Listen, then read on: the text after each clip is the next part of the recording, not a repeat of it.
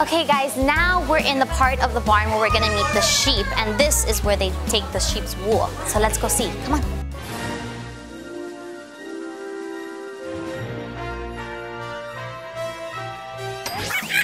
Look at all these sheep. Now, these sheep here are all girls except for him. He's the ram. And they are waiting to have babies. Wow. They're in here with him so they could have little lambs. So this sheep is Sherry. Hi, Sherry. And did you guys already shave her? Well, she was shaved a few months ago. It's starting to grow back right now. Okay. What we do is we take electric clippers and we shave straight down her back and her whole body, and it doesn't hurt. It's just like a haircut. Okay. Hers is already starting to grow back.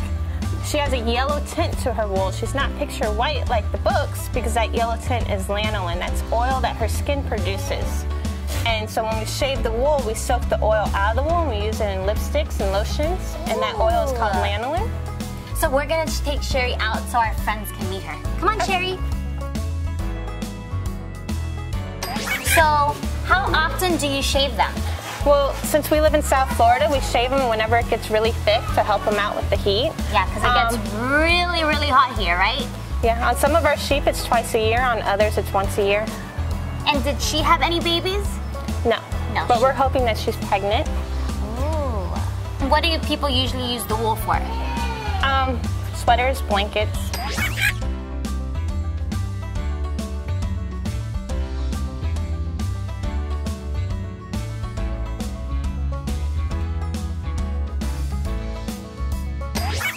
We've had such an amazing time here at the Little Farm. We've learned so much about all different types of farm animals. On the next episode, we'll revisit some of our favorites.